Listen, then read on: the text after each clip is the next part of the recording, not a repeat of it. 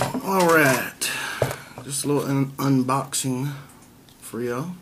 This is the highly coveted Allen Wood custom woodlore. Pretty nice.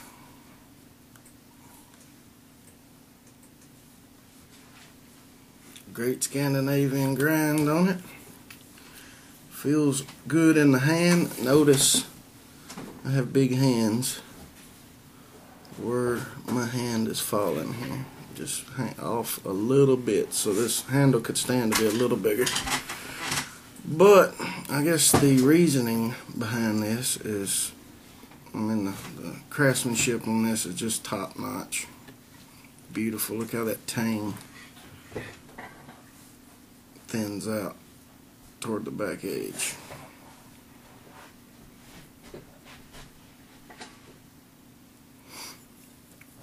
But for the common man, I'm not even going to say what the price that I paid for this is. Y'all know how high they are. I want to show you a little comparison. I'll show you the leather work too. Nice sheath. Pretty thick. But there you go. So let's do a little comparison with other bushcraft knives I have. Everybody knows what I think about the Spyderco bushcraft. Great knife. It's my main carry most of the time. I've been carrying the Woodsman Trapper a little bit, but I still haven't found anything that's going to carve with this knife. I'm still searching, but I haven't found anything. The one downfall to this knife is right there. Taiwan. For it to be made overseas, you would hope it would be in a little bit cheaper range, but it's not. But I tell you, it's still worth every penny. So let's do a handle comparison. Notice the Spyderco's a little thicker.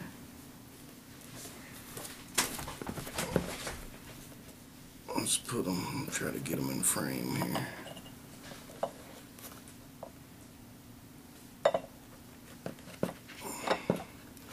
When I got them, you notice the Spyderco. Try to do this without cutting myself. Is a little longer. So let's put it in the hand. You notice got a little extra hanging out there, and that curve on the back, actually, I just like it. This is the most comfortable knife I've ever put in my hand. I've said it before, I'll say it again. But now let's look at the blade profile on the knives. Very, very similar. Spyderco was copying the woodlore, is what it looks like. The grind on the Spyderco actually comes up a bit higher. Thickness on the blades are the same. And Spyderco's a little heavier. Let's see where the balance is on the Spyderco. It's a little further back on the Spyderco than the woodlore with that tapered edge. It's right where your front finger is. There we go. But instead of spending several $100s, you can get something for less than $150 and being just as good of a shape. This is a collector. Only one like it in the world. There's some that look similar, but nothing out there is exactly like that. There's a bunch exactly like this. Alright, for more common man, let's talk about the Condor bushlore. This one actually come with a pretty good Scandi grind on it. The last one I got came with a saber grind. So evidently they're changing things up. I need to restrop this edge. I got a few dings in it. I've been messing with it some. You can see the dings. But I'll get this back up spick and span, no problem. This one will throw sparks off the back of the edge just like either one of those. This one, thickness wise, let's just grab one and show, is a little thinner than the Spyderco. Lengthwise, let's put them blade to blade. Try to get this in frame for you.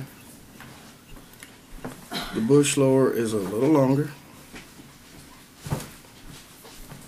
Overall, the handle on this knife, there we go. The bushlore is a little longer. So for, I'd say, common man, if you're on a real tight budget, this is a great knife for the money. Comes with a good leather sheath with it. I'm kind of a fan of leather myself, but I bought another sheath, hand sewn leather.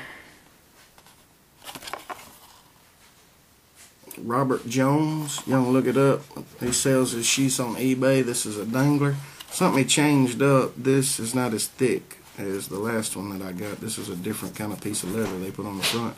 This is actually for Brothers of Bushcraft knife.